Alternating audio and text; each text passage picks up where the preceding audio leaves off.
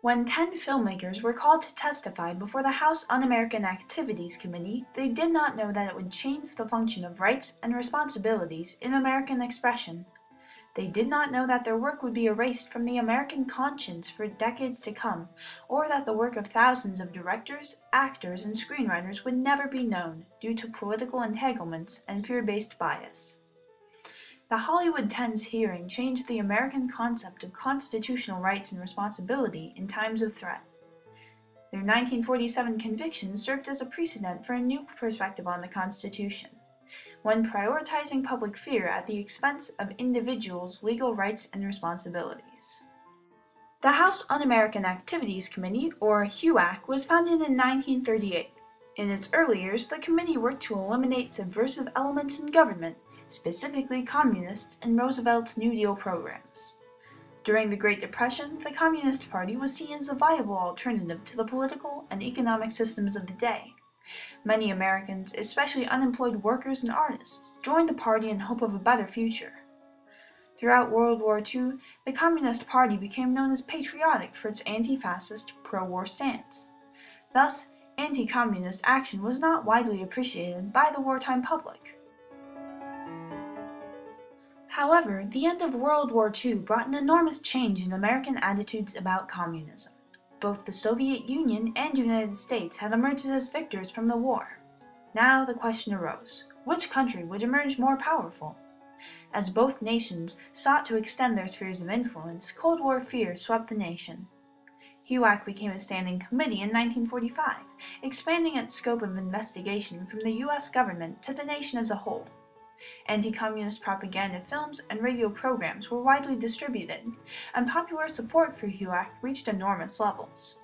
The committee's harsh tactics, combined with its public support, made HUAC a virtually unquestionable institution. Calling the House Un-American Activities Committee to order, Chairman J. Parnell Thomas of New Jersey opens an inquiry into possible communist penetration of the Hollywood film industry. The committee is seeking to determine if Red Party members have reached the screen with subversive propaganda. In 1947, Hollywood found itself under the spotlight produced by its own propaganda. The Hollywood Reporter, a film trade newspaper, published a list of suspected communist sympathizers in the Screenwriters Guild. From this list, HUAC subpoenaed many prominent screenwriters, directors, and actors. Of those filmmakers called before the committee, 10 chose not to give information and were named unfriendly witnesses. These 10 men were all influential screenwriters and directors, people who had taken interest in the ideals of the Communist Party but who had never been deeply involved in communist organizations. Among them were Dalton Trumbo, who later wrote Spartacus, and Ring Lardner Jr., who eventually wrote the scripts for MASH. Are you a member of the Communist Party? Or have you ever been a member of the Communist Party? It's unfortunate and tragic that I have to teach this committee the basic principles of Americanism. That's not the question. The question is, have you ever been a member of the Communist Party? I'm framing my answer in the only way in which any American citizen can frame his Then you answer to denied- a question then which you- invades his, absolutely invades Then his you right. denied, you refused to answer that question. Is that correct? I have told you that I will All right. offer my beliefs, my affiliations, and Here's the everything witness. else Here's the to witness. the American public, and they will know where I stand, as they do from what I have written. Stand away I from have the written stand. for Americanism for many years, and I shall Stand continue away from the to stand. fight for the Bill of Rights, which you I'll are trying to take destroy. this man away from the stand. Have you ever been a member of the Communist Party? I believe I have the right to be confronted with any evidence which supports this question. I should like to see what you have. Oh, well, you would. Yes. Well, you will pretty soon. The hearing continued for 9 days, during which the Hollywood 10 maintained that the investigation violated their constitutional rights. Under American law, the Hollywood 10 could not be held guilty of any prosecutable offense due to their political beliefs, or be made to give a self-incriminating answer.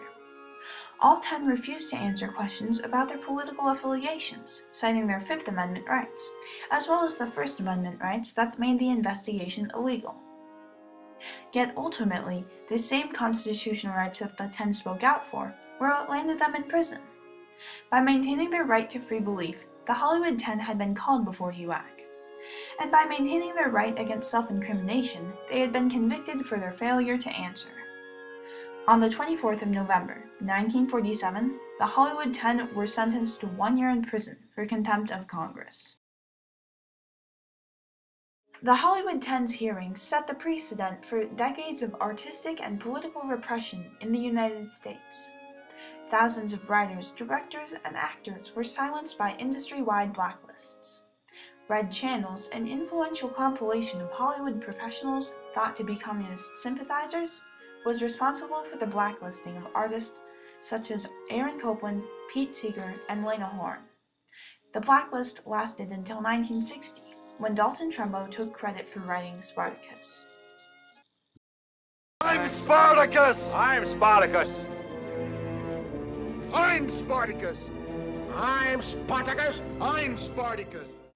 In the famous I'm Spartacus scene, Trumbo dramatized the solidarity of blacklisted filmmakers who refused to name names before HUAC, knowing that it would cost them their livelihood and reputation. However, the legacy of the Hollywood 10 extends far beyond the film industry. It extends into the lives of every American citizen today.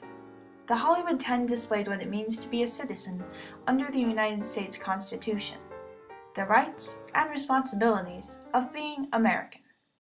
According to the United States Citizenship and Immigration Service, one of a citizen's responsibilities is to defend the Constitution.